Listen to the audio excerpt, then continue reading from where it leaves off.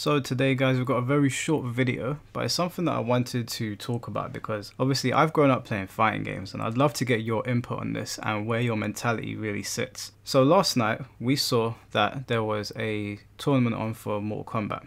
And shout outs to Ninja Killer. As you guys can see here, Ninja Killer absolutely just put on a masterclass. Now, I'm not one to praise Mortal Kombat 1. You guys know I'm not its biggest supporter. I don't particularly find joy in playing the game, and I don't really find joy in watching the game. However, I was getting into bed yesterday, and I did see the competition was on, and I managed to catch the last 4 games. And I gotta be completely honest with you guys. If anyone makes me want to sit down and play the game, and specifically play Liu Kang, it's Ninja Killer. Now, Ninja Killer went on to win the tournament, and there's a quick clip here.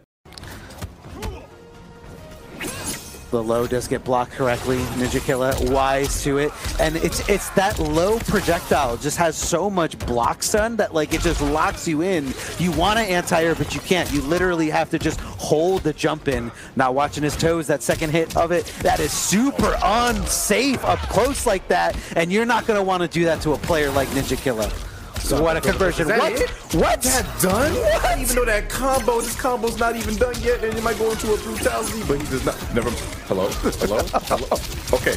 He got it. He got it. He got it. He got it. Do it. Do it. Do it. Do it. Oh my God. You got it, bro. You got it, bro. In pure Ninja Killer fashion. Of course he's going to be the showman. Of course he's going to do that extended combo. And that's just one clip. He was putting on some masterclass combos that I have never seen before. Now, I don't know if that's because Chameleon makes these combos possible, or Ninja Killer is just that guy, or a combination of both. But either way, it was actually fun to watch somebody play Mortal Kombat 1 for once. So shout outs to Ninja Killer. I didn't think that was possible, but he proved me wrong. And I think you should give the person their flowers when flowers are due, even if it's a game that we don't particularly like. However, there was a comment made by Sonic Fox yesterday against a player called Hourglass, and I wanted to get your opinions on this. Now, this isn't so much of a character assessment of Sonic Fox or me really attacking him. It's nothing like that, but I do find this interesting because this is a mentality that people have, or something that they do when they lose on a fighting game. So Sonic Fox lost to Hourglass. Hourglass was playing Melina, and he really did put on a masterclass with his Melina, and I think he made it quite far into the tournament. I think he might have gotten 3rd or 2nd, I can't remember, my memory is a little bit hazy, but it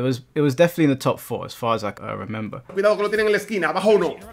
El overhead que no ha entrado una sola vez a Sonic Fox, pero aquí mucha ventaja para Hourglass. La entrada sí señores. Hourglass of Rain elimina en el mismo torneo 2 veces a Sonic Fox. Y aquí con un besito para ella, con brutalidad, se la lleva 3-2 por encima de Sonic Fox. But Sonic Fox went on to say, "Oh my god, I picked the wrong cameo on accident in tournament and lost. GG's to Hourglass. I've never used Nitara Lao before, so I was just winging it." And I think this is a little bit of a lame thing to do. And the reason I think that is that Sonic Fox, for as much as people might not like him, for as much as people might have their opinions on his character, I think it's fair to say that he is top 3 best Mortal Kombat players of all time, maybe top 2, maybe butting heads with Ninja Killer. And that's historically. I don't know about Mortal Kombat 1, but historically I'd put him up there. And so for Hourglass to be a player of his caliber, and then him to say something like that, what do you guys think about that? Because I think it's a little bit of a cop-out. I think it's a little bit lame when people do that. And it's not just Sonic Fox that does this. When people that are not expected to lose games, they always come out with excuses. Now, I'm not going to lie to you guys. In my younger years, this is definitely something that I did. It's not something I do anymore. If I lose now, I just sort of shrug it off. However, with the exception of people on Tekken when they one and done me, let me just add this in here real quick because this is going to be a very short video. If you one and done me on Tekken but you know who I am and you send me a message saying, "Oh, let me just take these points,"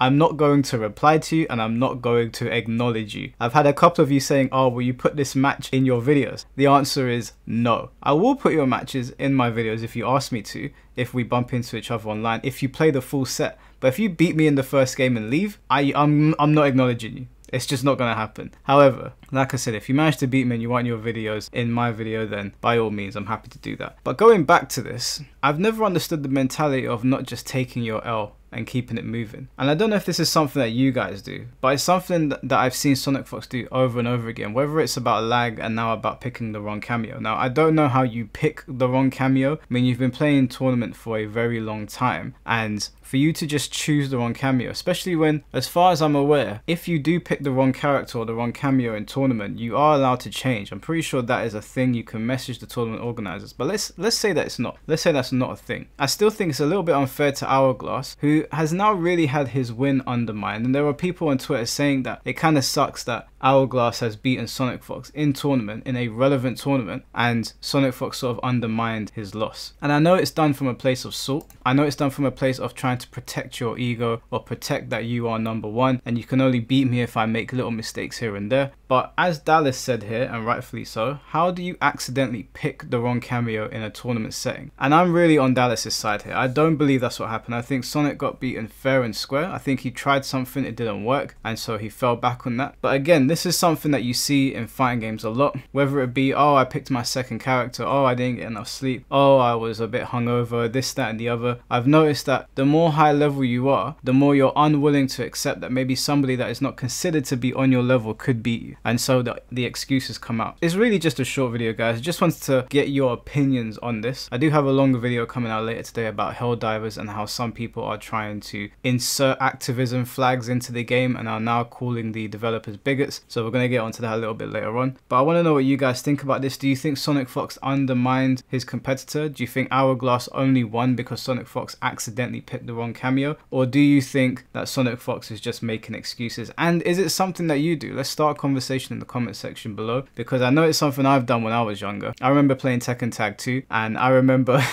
I don't know why I did this, but I used to play Feng Wei and Jinpachi, or Ancient Ogre and Jinpachi, and I used to always do this thing where I was like, oh, I couldn't tag in Jinpachi, so that's the reason that you won. Some dumb shit like that. Or I used to say, if my Jinpachi had made it into Rage, you wouldn't have been able to survive. You know, stupid excuses that people come out with. And how do you also feel about people that only pick one character? Now, the reason that I'm asking that is there's a lot of new people that are picking up Tekken, and I've had a couple of matches saying pick any other character and I'll beat you. And I've always found that a very weird thing. If I can beat you with one character and I can beat you with one move, why would I deviate from that? Surely I should just be able to use one move and one character if that's all it takes to beat you. That's like telling a UFC fighter, you can only beat me by doing an uppercut. It's like, if you can't block the move, if you can't defend against it, if you can't sway out of the way, why should I stop using it? And also, if you can't beat this one character, why are you worrying about all the other characters? Like, just imagine for a second you're in a street fight and you're beating somebody by doing a rear naked chokehold, you're beating somebody by just elbowing them, and then they turn around to you and say, stop doing that, do a different move and see if you can beat me. Kind of makes no sense to me, and the same sort of thing applies to fighting games. If you're using King, for example, and you can just beat people by doing throws, isn't it on the person that is losing to the throws over and over again to figure out how to deal with them? It's not really your problem, right? If you can't beat somebody because of something, doesn't that mean that you're the lesser player? This is just my opinion anyway. I'm trying to apply it to different things in life, where if something's working, why would you change it? Shouldn't it be the person that's taking the L that has to change it? Do you think, and this is a question to you guys, do you think that you're a better player if you can use 30 characters on the roster and I can use 2, but the 2 that I can use can beat all 30 of yours? Or do you think that the person that can just use the 1 or 2 characters is the better fighting game player? I know there's probably going to be conflicting opinions. I've asked multiple people this in real life and the responses have been very, very different and very surprising to me. So I want to know where you guys stand. Let me know in the comment section below. Tune into the video later on, guys. Take care, have a good day, and peace.